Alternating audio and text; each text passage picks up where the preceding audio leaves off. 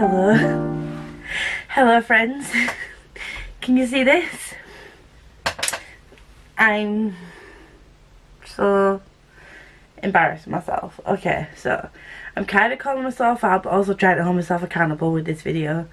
These are all the indie books that I really do want to prioritise for next year because they've either been sent to me or I've picked them up. I might have bought them myself. From authors that I'm very interested to start reading from and who I've never read from before.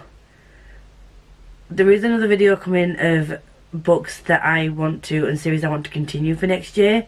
That will be coming shortly. And that will be a mix of traditional and indie published.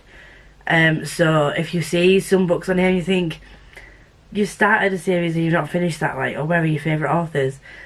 The reason for that is because I've started their series and I've not continued them.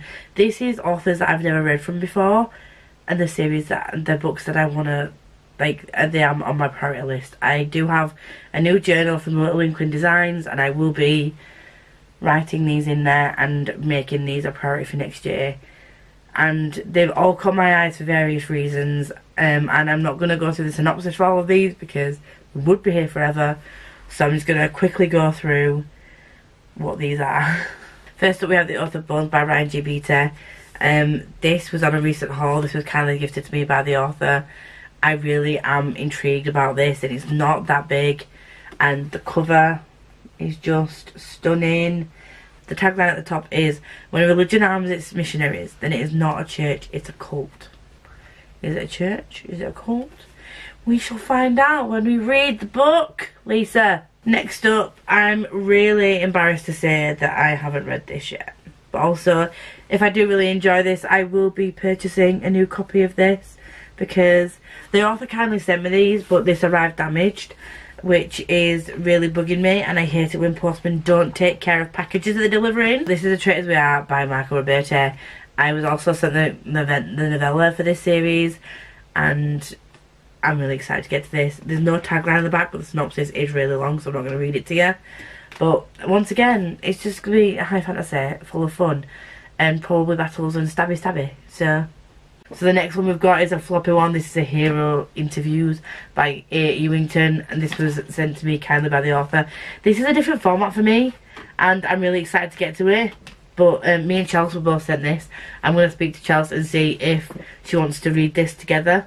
But it literally is like interviews, and again, it's a different type of prose that I'm used to. I'm really excited. It says, "Heroes, you can't swim your cat without hitting one. You can't even hatch a nefarious plan without some adventuring party invading your dungeon to thwart you. So it stands to reason there is a force for good, right?" Well, yes and no. So I need to get to this. Editing Lisa here. So in the background of this picture you will see Renier by Carl Forshaw. That was hidden behind some Christmas decorations, so you can add that to the list as well. So many. Okay, carry on. Another one that was sent to me by the author is The Tome of Harren by Damien Francis. And another floppy one, another big one. It says, "The Tome of Harren, a powerful book made from magic with vast stores of knowledge that could shift the balance of war brewing at the end of Narian's borders. And one young man will become the keeper for all to survive." I need to read this. Next up we have The Price of Power by Michael McKell. This is a Spiffbo entrant for Spiffbo 9. Book 2 is being created at the moment. It's being created. What a way to say. Being written at the moment, book 2. So I need to get my hands, I need to get this read as soon as possible. The next one is The Umbral Storm by Alex Hudson. This was Spiffbo 8 entrant. I've had this since Spiffbo 8. I've not read it. Alex Hudson has written a couple of books, and again, I've heard nothing but great things about this. I picked this up, one because it was a Spiffbo 8 entrant, and then Spiffbo 8 last year went out the window for me. But also, when I read the synopsis on this, I really wanted to read it. So the tagline at the top said, "1,000 years ago, the heart of the world was shattered, its fragments scattered across the lands." That is like the big tagline at the top. And the cover was also a reason why I bought it. Another book that I've heard nothing but great things about is John Palladino's Charles Bashmount. Like, for one, the cover. Buzzard's Ball is already out. Book 2 is already out. What is wrong with me? I bought this and I was like, yeah, let's go. And I just haven't picked it up. This one is about 550 pages. It's a bit longer. And the top line says, Cadane, or Cedane, I'm sorry if I pronounced that wrong. Cadane is destined to collapse. Across a world rife with blood, betrayal and brutality, 5 people wade through unexpected tragedies. This is going to break my heart. This is grimdark and I will hurt so much, but I want to read it. So, John Palladino, I'm telling you now, I'm prioritising it next year. Next up, Of Thieves and Shadow by B.S.H. Garcia. I won this. And she put a little note in it. And book 2, cover reveal has just happened. This was off those before 9 entrant. And I don't know why I haven't picked it up. Again, probably because it's a physical read. But this is only 500 pages. For me, I can do this. Like, I'm saying only for me. I know 500 pages might be a lot for some people. But I can read these books. I don't know what's wrong with me.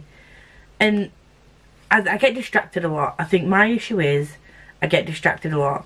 And I get distracted by like quick reads that I can just read in one. Like this year I read like 180 books. Bearing in mind about 50 of those are manga, because I did like 30 manga in 30 days in September.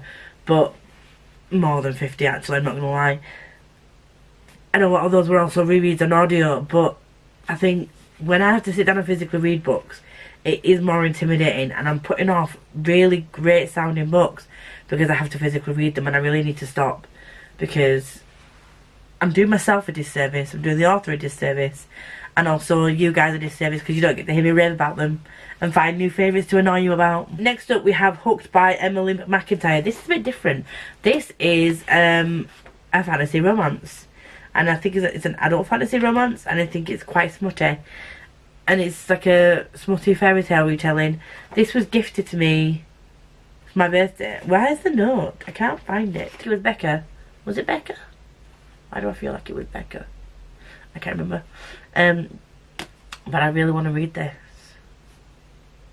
So I'm going to put it on the list because it's part of a series. And if I like this, I will be getting the rest of the series. Next up, we have another book that was gifted to me by one of the Charles from No Secret Bookaholic. This is Maleficent 7 by Cameron Johnston. It's my vibe, guys. It's my vibe. It's what I want to read. Why am I not reading it? Tell me why. Tell me why I'm not reading the great books. I don't know why. And this is like less than 400 pages. No, 400 pages. 1 town, 7 bloodthirsty monsters, their last hope. Lisa, what is wrong with you? Many things, but we're not going to unpick that in this video. Next up, we have Platinum Tinted Darkness by Timothy Wolfe. This was kindly gifted to me by the author. He gives me a paperback, and the hardback is up there. He ended up sending me 2 paperbacks. I still need to do a giveaway for the second paperback. It sounds great. Cover's great, sounds great. The kingdom of Bullum has been lost. The realms have already seen what happens when gods and their harbingers are left unchecked. Destruction, chaos, death. Is it going to break my heart? Yes. I like to torture myself with my books, which is also why I like then reading things like Quenby Olsen and Stephanie Burgess that just give me all the cosy, comfy feels. So, Daughter of the Beast by E.C. Greaves. This is a Spiffbo finalist. This has had rave reviews, and me and my slow ass are just not reading these books. I'm so excited. I'm so excited for this. The author kindly gifted me this as well, and it's a matte cover and it's a stunning cover. Like, what is going on? It looks kind of scary. Like, what is that beast? Why is it looking at me and with blood dripping off it? What the fuck? Fear not the beasts in your stories, for anything can be slain with a stout blade and a stouter heart. I don't know if I have a stout heart or a stout blade, but that thing fucking scares me, and I'm excited to read it. I am excited to read it, but also scared. The next one, I am so sorry that I have not picked this up. I bought this. When did I buy this? Was it last year? I don't know why I'm looking inside the book because that don't tell me. But it's a Drowned Kingdom by P.L. Stewart. This is the first in the series. I think book 2 is also already out. And I'm sorry that I've not picked this up, because again, all of these I've heard amazing things about, and me being the basic aspects that I am, just haven't picked this up. I even got the audio. And I'm still dragging my feet like a pleb. So this is going on the list. Sorry, I just love a flop. I love a floppy book. Next up we have Seeds of War by Joao Silva. I'm really sorry if I pronounced that wrong. I really should have learned how to pronounce it before I did this video. But I bought this. It was a Scribd 9 entrant, I think. His novella has also been entered into Sphinx, Ruins of Smoke. The back tagline: he ran like the monster he was, and the smoke followed. Is there smoke magic in this? Oh, there's smoke magic. Is it smoke magic? One breath, one jump, one death. The Smokesmiths, book 1, yeah, there's gonna be smoke magic. I need to read this. I have an issue. The brain is not functioning. Anyway, these are just the physical copies that I need to read. There is a list of Kindle indie books that I need to read next year. I might just put them on a separate video, or I might just do a video. Yeah, I might just do a video like all the Kindle books I need to read and separate it into categories. And there's a massive indie section, not gonna lie. And I'm also going to be doing a video of all my unread physical books coming soon to a screen near you once I wake myself up to do that. And the next one is A Hunter's Lament by Steve Burnett. I need to read this. The author kindly sent it to me before it was out, and it's only small. The writing is small, but the book is only small, and it's about a bounty hunter called Bittersweet. You all know I'm going to say the same thing. I need to read this, but it is only like 270 odd pages. What are you doing, Lisa? The next one is Bones to the Wind by Tiana Obey. I think this is now on book 3. Once again, Lisa, you've got issues. I just also love the cover of this. They're all such pretty covers. I'm gonna leave that stack there so that I can write everything down.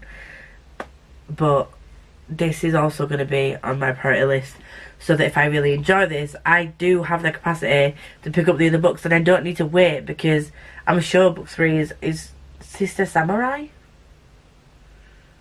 I think that's book 3 in this. I thought that was the last one. It's not. The other one I need to read is Death's Disciples by Emma L. Adams. This is a Scribd 9 semi-finalist, and I've heard amazing things about it. I got this ages ago, before she even entered herself into Scribd.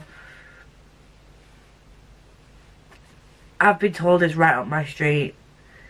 I have an issue. I really do have a problem. The books I'm going to be prioritising for next year, I'm going to have to make a list. We love a good list.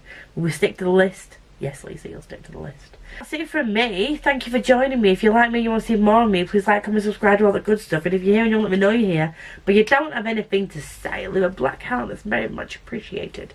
And until next time, Merry Christmas or Happy Holidays, whatever you want to celebrate during this period. If you're just enjoying the happy, merry vibes, then just enjoy the happy, merry vibes.